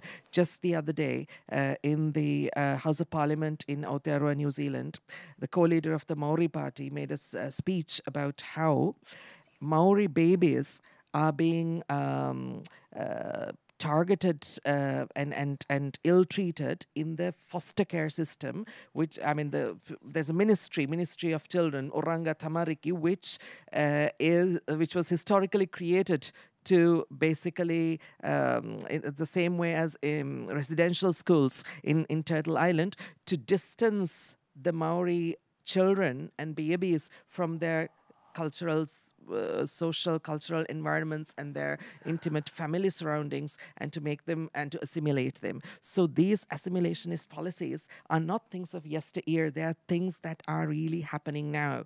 The residential school system in what we know as Canada may have ended, but the system persists in the foster care system, right? So those are serious, examples of serious intersectional injustices in the sector of, healthcare that affect the family, politics of the family, public policy in relation to, family rights, public policy in relation to the rights of the child, and so on and so forth. These are things that this commission is very well pleased to critically engage in and zoom in on. So thank you. Let me actually first, if we don't mind, just say thank you to the panel before we open it up for questions. Thank you. And we do have, would just, again, re-encourage those who are online to put more questions in the chat. But we already have a couple. So let me start with the first. I think that actually picks up nicely on particularly the last two comments. How can the general public engage with the work of the commission? So we have a work plan in place, and some of the activities, like I said, we really aiming for an open process. So we have commissioners basically covering a large area of the globe, and what we aim to do is use them and their work that's rooted in those spaces to be able to reach particular communities and focus on a subthematic working area. We're starting to think broadly around issues of planetary health, for example, and how to locate a racial justice lens within those discussions around climate change. We are also going to have site visits that are also very important as a fact-finding mission. We are also going to have a series of webinars and talks. Today is the launch one, but it's not the last. And we aim to have people who have particular experiences, particular expertise, even new emerging research. I mean, I think most of us on this panel are engaged in academia in some way. And one of the most important things for us is to support directly some of that work, but also to inspire some of research questions and the way research is framed, for example. So we have a Twitter account, we have Instagram, we have an email that we can also share. The Secretariat, of course, being Ed O'Neill, will kind of help synthesize in different thematic areas, the kind of outreach that we are getting, but very happy to support and be involved in other initiatives as well. We are, like I said in the beginning, committed to learning, but also unlearning. And there may be spaces that as a commission, as commissioners, as co-chairs, we are there to listen and to learn. And we are quite happy for the public, and I'm not sure we are also the public. I mean, we are happy to collaborate with colleagues. I always like to use more of that collaborative language. There's no public and then us. We are also the public. We're just trying to come together to do something in a moment in time through the commission. But absolutely welcome all of the work, the research, the evidence, the stories. I love storytelling. I think there's so much power in reclaiming, for yourself, your own personal truth. So yeah, we'll be involved very academically, but also all the way down to fireside chat in communities. Yeah. Do you want to give the accounts? I don't know if this is too dangerous, but do you want to give the Twitter account and the other, if you have? We'll get it. We'll get it. If you don't have it off the top of your head, put it in the chat, but yes, we'll find it. So next question. Oh, any other thoughts before I move on to the next question? We agree with our chair. Okay. Just one thing. Please. Again, maybe it sounds strange that a historian is talking about technologies of the future, but we're learning a lot as historians at the moment about digitized digitizing archives, and how this radically opens up their interpretation to a much bigger group of people. And so it would be really wonderful if there was a way for us to create with our outstanding professional colleagues at O'Neill and other places, a kind of site, a sort of folder in the web where people can feel free to place their forms of evidence in a shared, maybe even a radical, almost kind of a wiki, so that obviously these would be checked and verified and triangulated with other evidence. But there is so much work that people have done in the world that hasn't ended up getting through the narrow pipe of journals. And it would be really wonderful if there could be a kind of commons created where people could share useful evidence that would promote this work. And they would retain ownership of it, but it could be referred to. Yeah. So we have a partner, one of our partners, I won't say who yet, but that's exactly what they're looking at, providing us unlimited cloud space to be able to do this kind of work. Yeah. So thank you. So the next question, well, before I take questions, I want to make sure I also take questions from the audience in person here, but let me ask one more from the online audience. So the next question was, can the panelists give some insight into the changes they'd make to the global health architecture? What types of institutions and with what channels? I know, right? Yo, that's a difficult one. Well, Professor Catherine Burns has trained the co-chair, so maybe that's one way. There is a movement globally that our colleagues in places like Kenya and India are really pushing, and that is for a kind of health and medical humanities, a sort of sub-discipline, and it sits in a complicated relationship to global health. So they're not collapsible into each other. And it's very interesting to see how the southern hemisphere of the world and countries, for example, in Eastern Europe, are taking the lead. I'm not saying that the United States or Canada don't have medical and health humanities types of programs. They do. But some of the best work globally is coming from another space.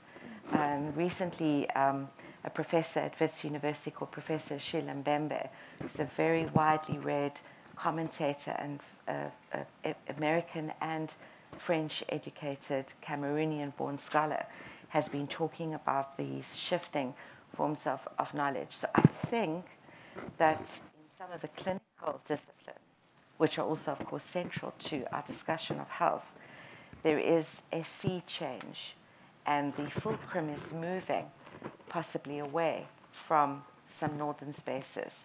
And even in places like Edinburgh, which produced 4 or 5 generations of medical experts that went through these global channels across the world, there is a new humility, I think, and a recognition of knowledge from other places at the center. So that is beginning to happen. It will take a long time, but I didn't think I'd see that in my lifetime 20 years ago. Any other? Yeah. Yeah. Well, there's been a lot of discussions, at least in the spaces I'm in, around the financing of rights. And towards the end of 2012, before the end of the Millennium Development Goals, myself and a group of my colleagues, we actually did an analysis of tax data, revenue data on the African continent. And we did a correlation with the MDG targets. And what was fascinating was the reason we were able to do it was because 2010, 2011 was actually the first year African countries released taxpayer data. So, when you talk about data and, how do you do an analysis if you cannot access the information? And the outcome of that research was fascinating because we could see a direct correlation between the ability of states to actually collect revenue and then their commitment to spending. So the more they were collecting, the more likely they were to actually spend on the MDGs.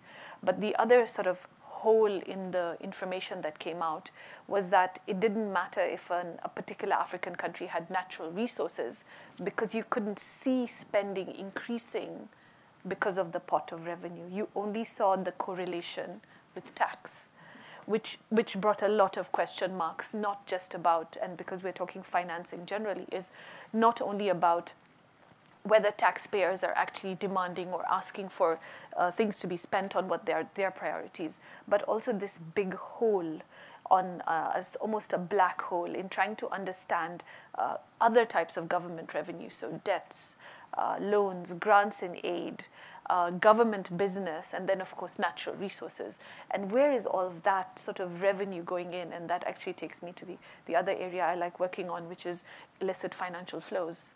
And that whole structured system that has been there for so long, but has developed actually just after the end of colonization. So it's very interesting that it came in almost as a replacement factor.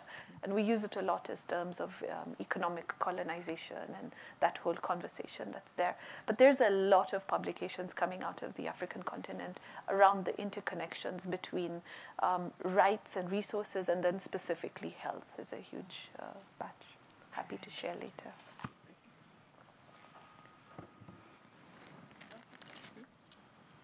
Yes, please. First of all, Wait, hold on. There's a mic coming. hi, Great. My name's Olayinka Figbai with GHIC, and I just want to thank the panelists and everybody who's put this together. It's been great to listen to the line of discussion between hope and struggle, privilege and people in kind of states of disempowerment and indignity. And I guess I wanted to localize my question, because there's been a lot of talk about the aspirations of the Commission, and localize that question in the global health practitioner at a very practical level for all of us who kind of work within the ecosystem, and to ask of the panelists what mindset shift you would hope for global health practitioners, what thing you would want for global health practitioners to learn or unlearn as kind of individual actors as we think about racism and structural discrimination. Thank you.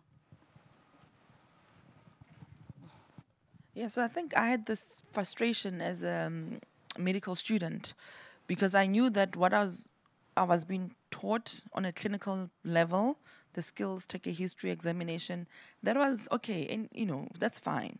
But I felt that there was also things missing that I wasn't being told. And so I would interrogate, for example, the history of gynecology and read up about how particular types of stitches, right, were practiced on slave women multiple times to refine the surgery.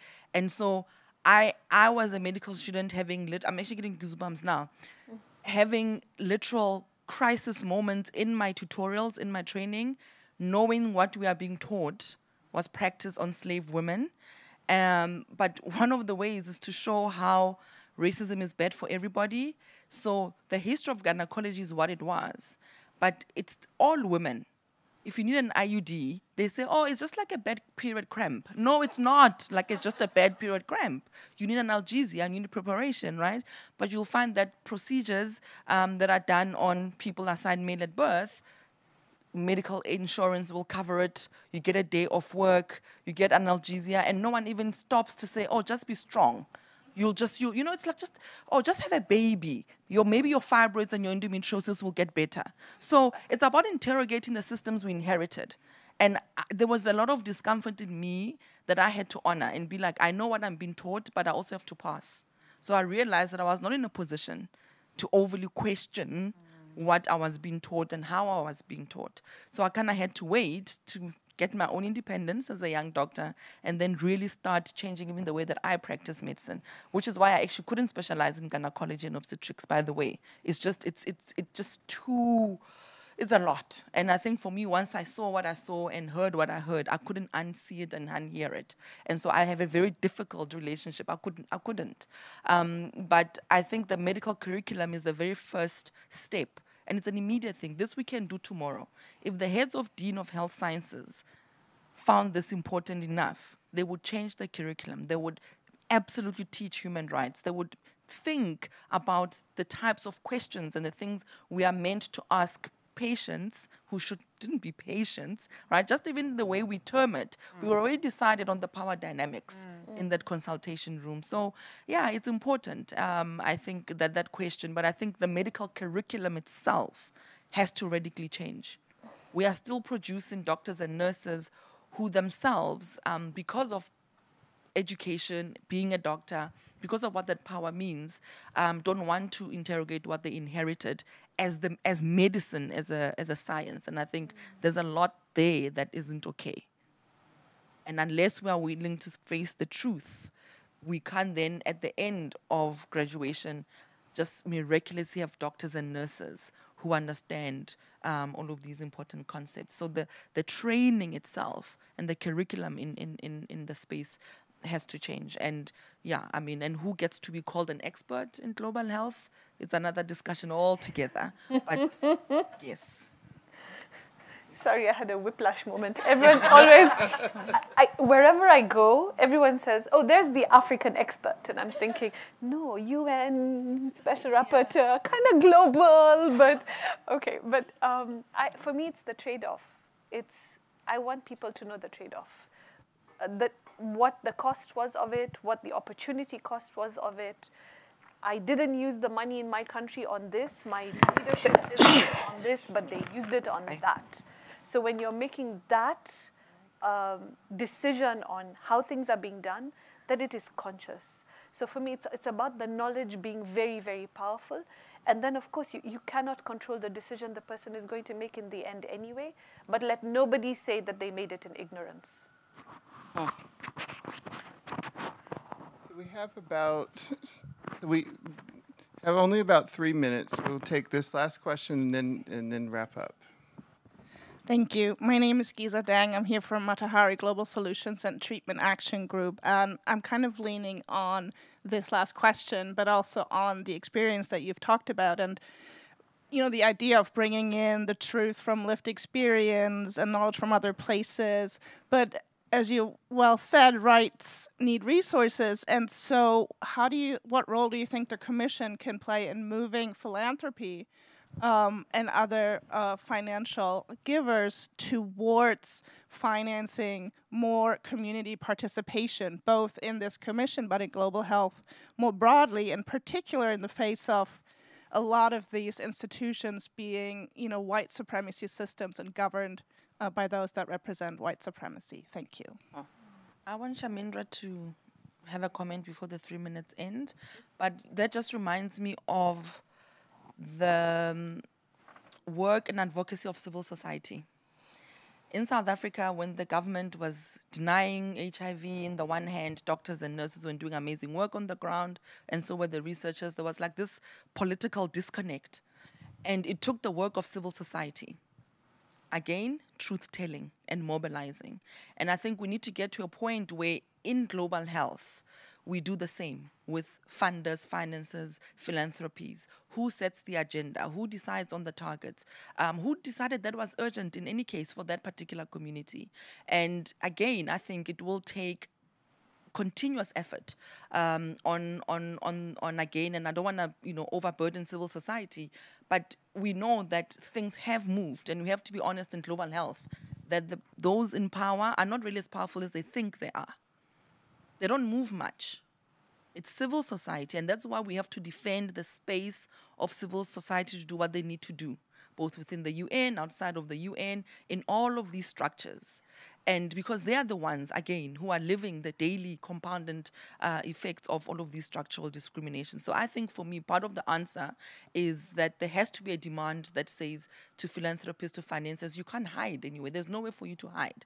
And we demand that this happens. And it ties in with some of the work that you do, that so many African countries, Southeast Asia, Latin America, they are so indebted, right? And the conditions of their debt repayments make it impossible for those countries to actually put their own GDP and their own fiscus to support health programming, which gets us into that vicious cycle of depending on global health aid.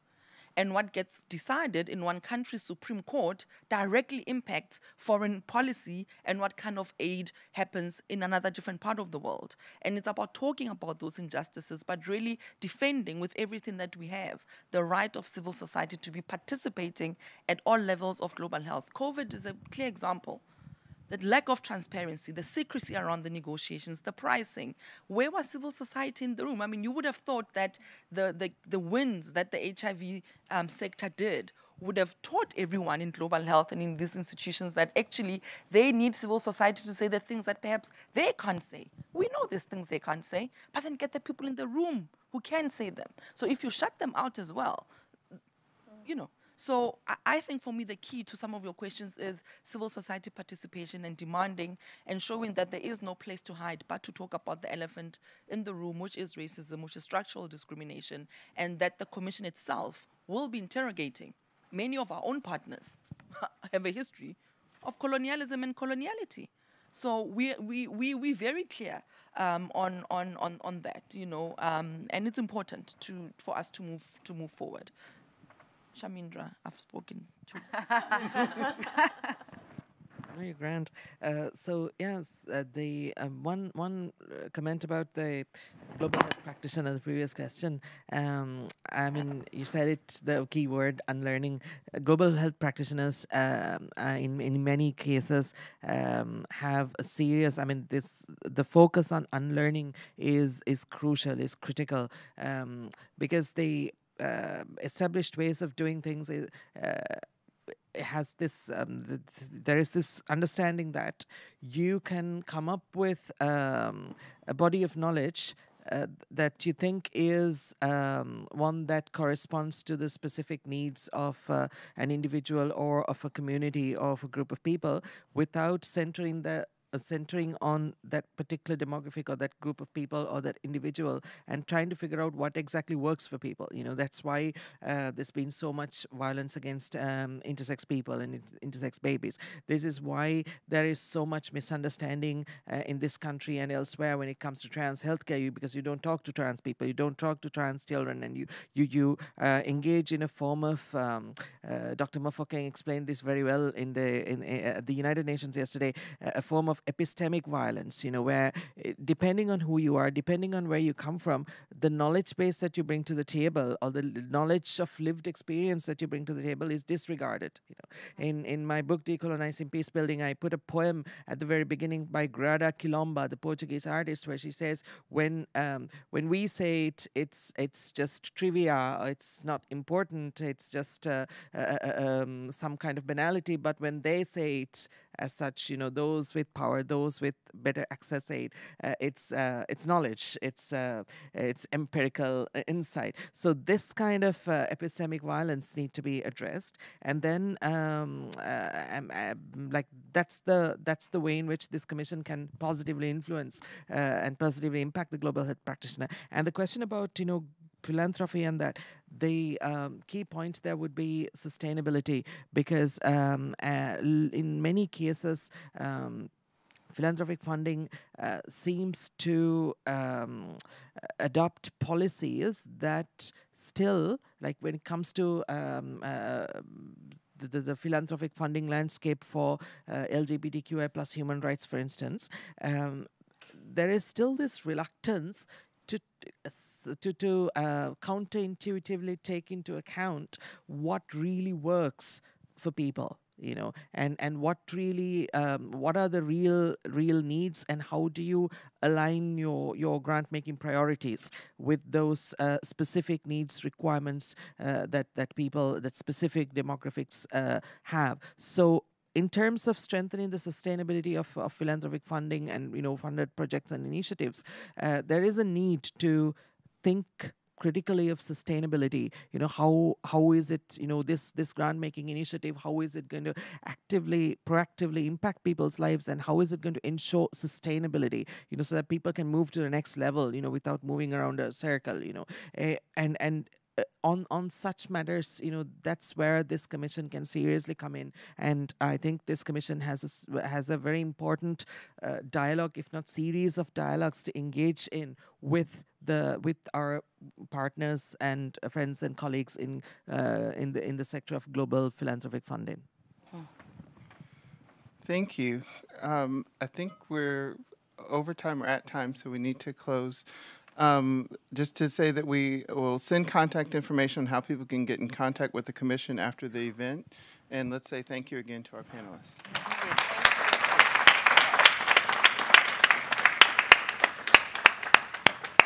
Thank you so much, Dr. Griffiths, and this esteemed panel. That was excellent. Thank you so much. Really appreciate it. There's so much to say, but I just want us to have a few minutes of reflections from Anil Soni, the CEO of the World Health Organization Foundation.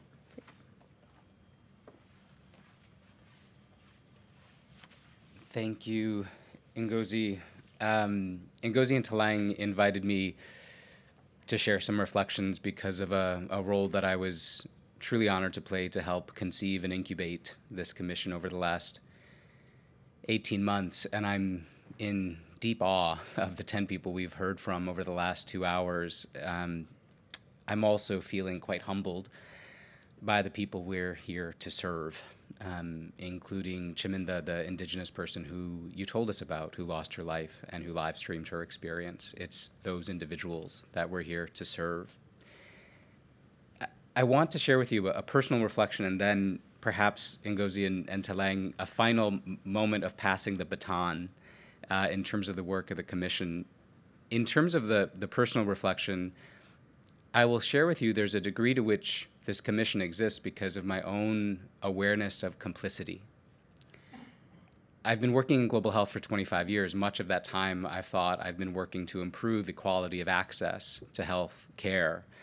But I was complicit as I learned as a consumer in some of the choices I make that contribute to mass incarceration and the prison industrial complex in the United States. I was complicit, I learned, when I was the chief executive of a nonprofit that hired dozens of people in Kenya, and it turns out they were all Kikuyu. And we weren't recognizing the degree to which we were discriminatory in our own practice.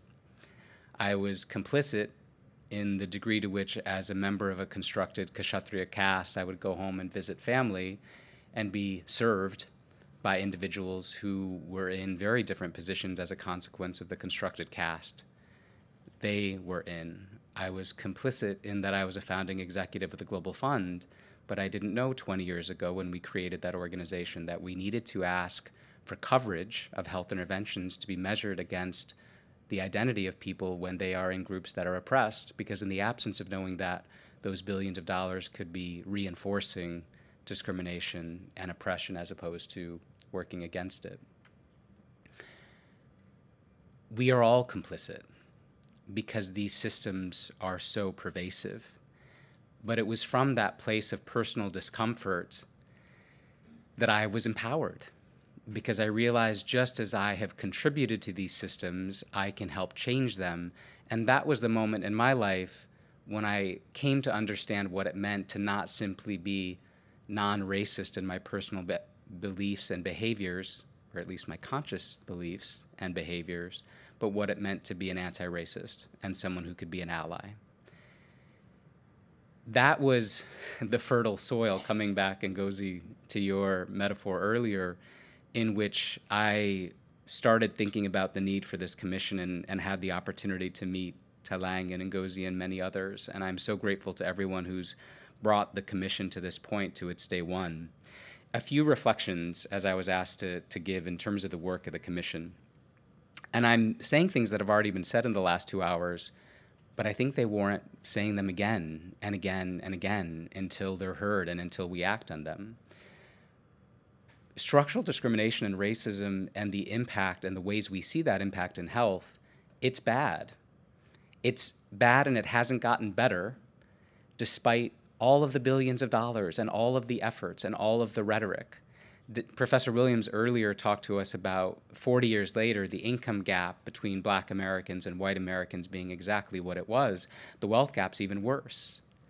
Kumanan, who spoke to us from the WHO, told me, and this was striking to me, that in New Zealand, despite a lot of progressive legislation around improving the health disparities between the Maori and the non-Maori people, nothing's worked.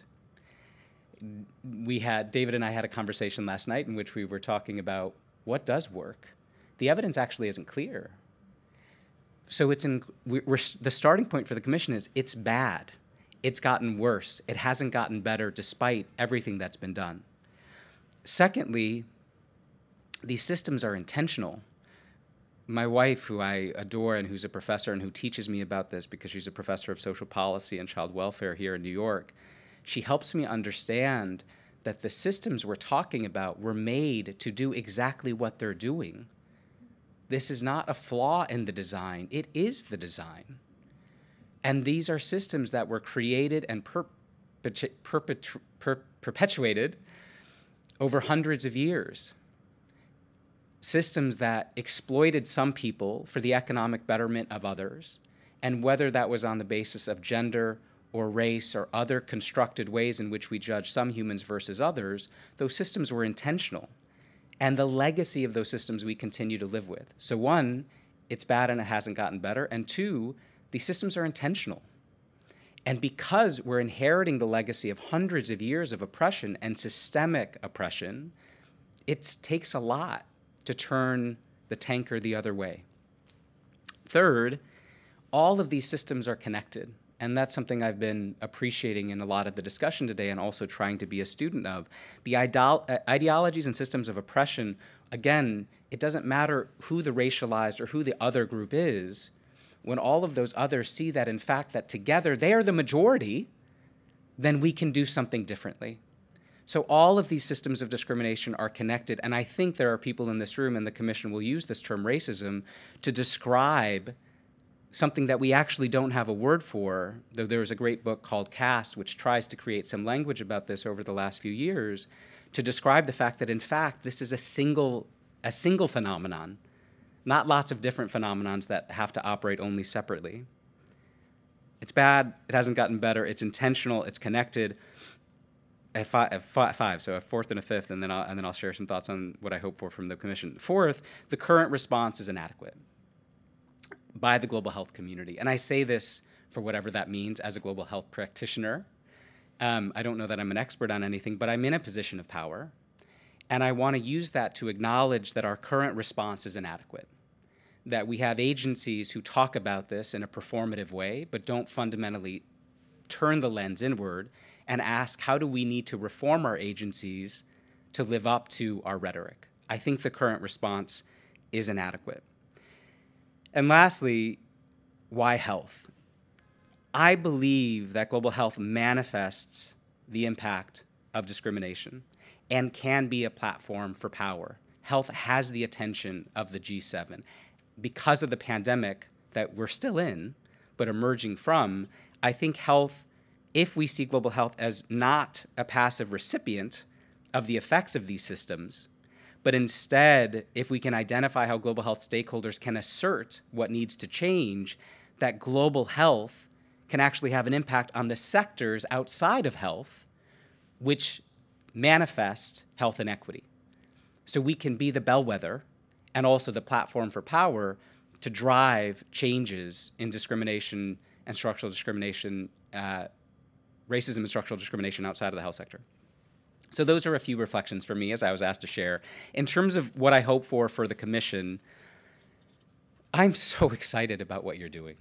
I'm so deeply grateful, and I don't know that it's public yet, all of the confirmed commissioners, but oh my gosh.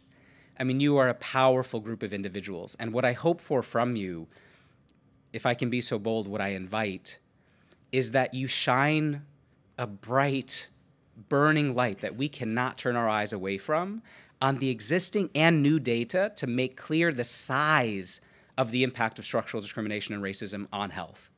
That if we want to achieve health equity, that has to be at the top of our priority list. That's one. Secondly, that you can identify solutions and a research agenda to propose change so that you can guide us not just from acknowledging the problem, but to moving towards meaningful solutions. And third, please hold this community accountable. please give recommendations to the global health community, broad ones, ambitious ones, but also very specific points. Say, Global Fund, you need to do this. WHO, you need to do this. UNAIDS, here's a specific policy or practice that you can implement tomorrow if you believe in what we're doing. And then dare us not to do it. In 3 years, I can't wait for you to speak to us, any of us in global health, and say, do the following, and you'll be making a material, meaningful difference, and then we will do it. And I certainly can't wait to be part of the group that supports you in doing that work and ensuring that that work leads to meaningful outcomes. Thank you so much.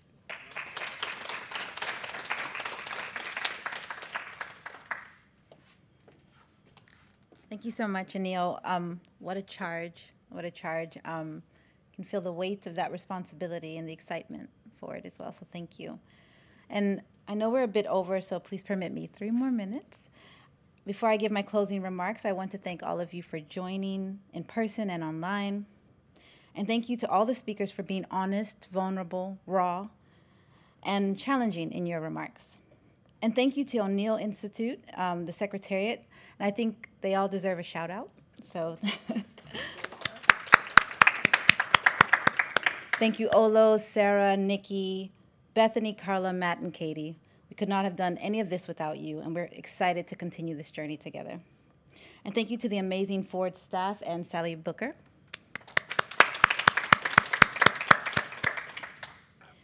So my closing. Racism is huge. Structural discrimination is a massive topic. And as Anil said, it's bad and it's intentional. It's not just for one commission to tackle, and we know that that's not the expectation. We know that we stand on the shoulders of giants, and we desire to walk alongside initiatives, groups, students, and other communities that are ready and willing to dismantle racism, and to see a new order when it comes to indigenous knowledge, racial equity, and white supremacy narratives that are all part of all of our cultures. Like Assistant Secretary Lois said, the process is as important as the outcomes, and so we're going to be serious about this process. We invite you all to be with us. We're together. Tlaleng and I are honored to lead this work, and we ask you to please stay with us throughout this journey. And we look forward to engaging with you through consultations in the first year and the grounding, translation, and dissemination of findings beyond that. Help us to shine brightly together. And with that, goodbye for now. Thanks.